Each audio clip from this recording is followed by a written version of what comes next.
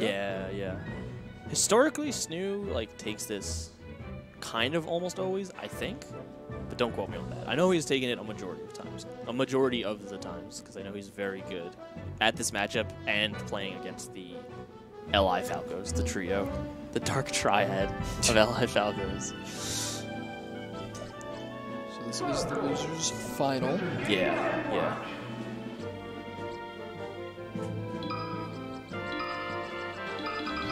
Okay, Snoo tag this time. These two played last week, right, Kyle?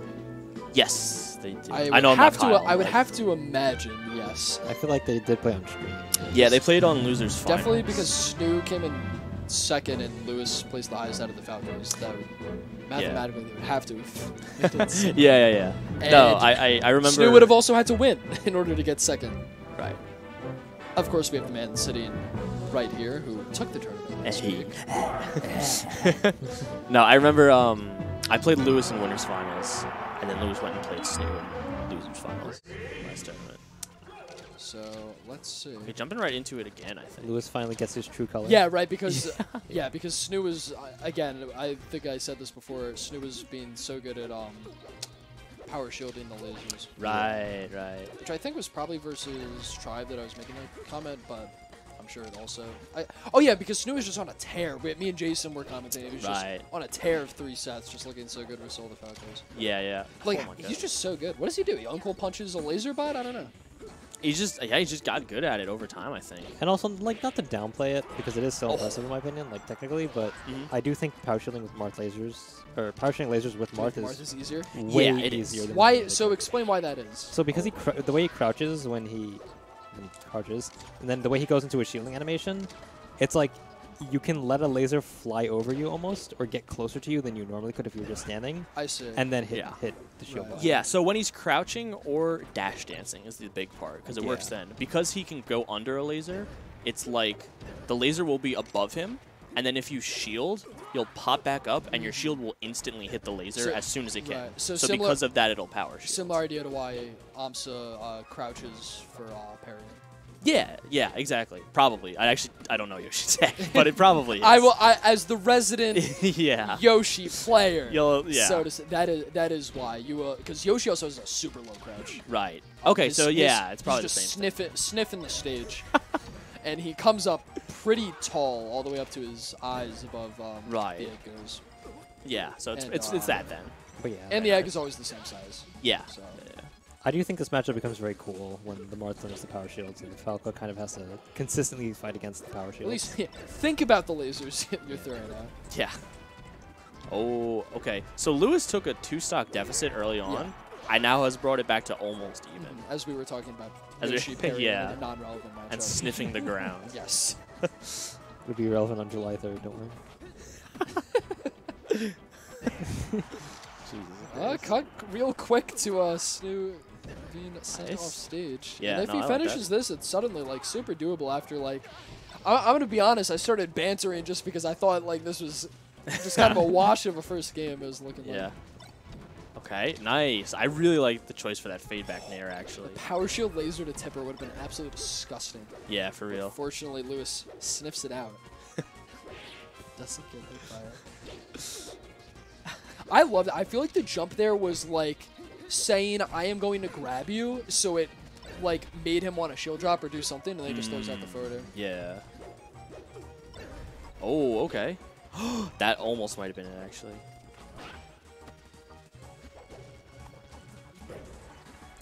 Ooh. Oh, and just calls out high recovery. What was that? Snoo. Yeah, that's wild. That was kind of crazy. Yeah. That's like, even if you know he's not going to ledge, that is a hard thing to get to not get burned on. Right. Because it wasn't like he was sitting in Firebird when he hit it. He was going. He was in motion. Okay, I like the stadium pick. I like it. Okay.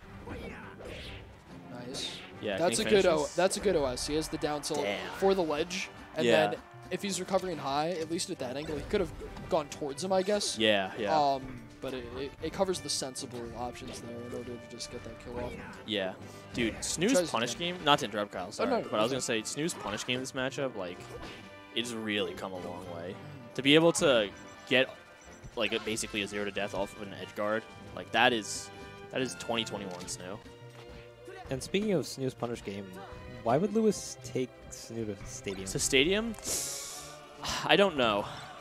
I kind of like it because I just think it's interesting whenever you don't take them to the traditionally best stage, quote unquote, in the matchup. But I don't really think this is that good of a pick now that you've brought it up.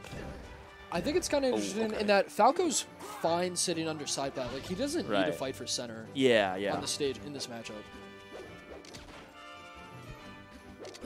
Whoa. Yeah, this is where it gets bad. Well, actually, great DI. Yeah. Gets away to the stage. Yeah, you're saying because it acts as like a pseudo FD. That's what I was saying last week, is that Yeah, it's more of a Marth favored one, if anything, because it's kind of like FD. Yeah. It's some kind of platform. Yeah, because like right there, that type of dashback thing that Marth just did is like a lot easier, or I should say there's more, and that too, that wave dashback. There's more opportunities for it on this stage because of its long horizontal base than there is on other stages. Even on Dreamland too, because you get less off of a dashback, because you get less off of up throw. So I feel like it would be more fine if he was doing more of the, as you were describing, like kind of like the tribe style play where he's fine sitting under this side plat and just lasering and going up when you're having the dash and sort of like recontrolling center that way. Right. But I feel like Lewis is kind of pressing the button too much, like trying to just go for these like approaching downers and stuff. Yeah. Like what? Like. I mean, I will say, while we've been talking about like how this is such a weird counter pick for Lewis and how it should be awful for him, he's actually just winning. He is in the lead. He is indeed up. Oh. Not the flip flop. Yeah, the flip flop going flying. Okay. I like it. Yeah, that's just it. Yeah, so last stock. Ooh. Probably wanted Down shield air, drop probably. down air, Yeah. something. Which I don't even think was that great there of an option, but Yeah. oh, God. Might be it. Probably gonna go. Oh, okay. Not what I was thinking. Early side B. Yeah. Oh, late down air, but doesn't get anything off of it. Snoo instead with the tech chase. Wow, great jab. Oh, he goes for the down air. Didn't have to do all that. Yeah. Could have just forwarded. Okay. Lewis kind of on his last legs. Lewis kind of getting read by Snoo almost. Yeah. Last legs, in a sense, like now we're getting to the percent. Now, where the straight up airs are actually Marth syndrome. Right. Oh. Up air DI mix up. Doesn't get the DI mix up. The stanky leg. There's the jump. Yep. Wow. Flips him. Yeah. No way. Just sneaks under the flop. Just level one smash. Level 1.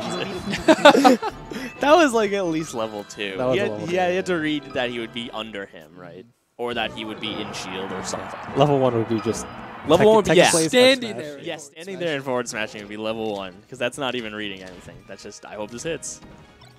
And yet, like, or no, never mind. He went back. Yeah. Okay. Yeah. So yeah. he firmly believes in the stadium counter pick. Yeah.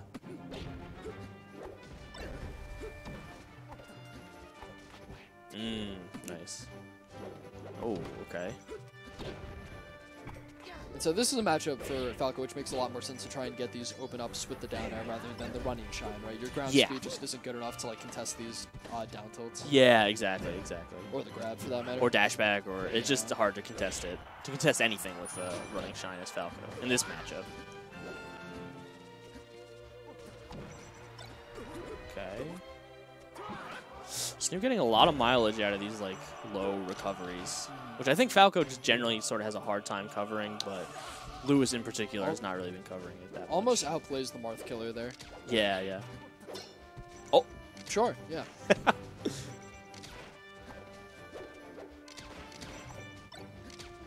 Nice. Oh, okay. Nice. Okay. Yeah, another high side B. This time it ends up working out.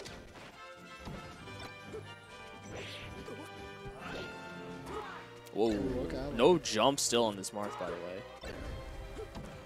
Does have it back here. Snoo sneaking under these smash edge guards. Yeah, yeah. So what is ideal in that situation? It's just okay, and they literally are both just what? They both That, jump. Let's see that what- looked like a Slippy desync. Yeah, honestly. yeah. Okay, redo the room code. Yeah. It's,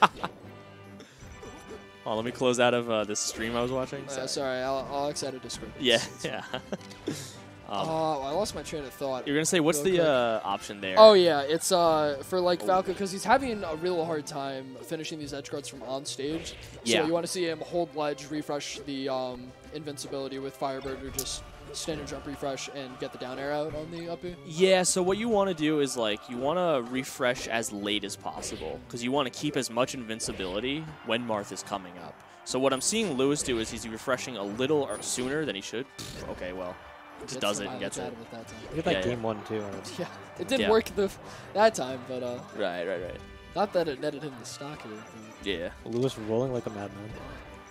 The weakest of back airs. Yeah, really. Nice. Okay. A lot of double jump.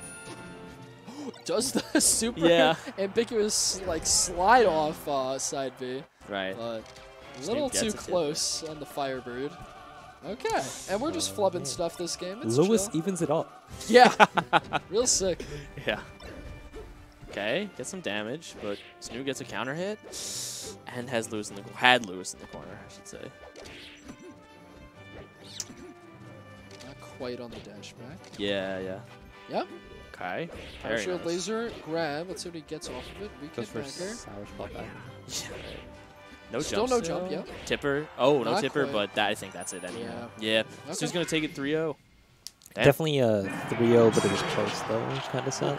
Yeah. I mean, every game was last stock, I think, right? So, you definitely take those. So, Snoo going to be going up against Aklo. Aklo in the rematch. Yep.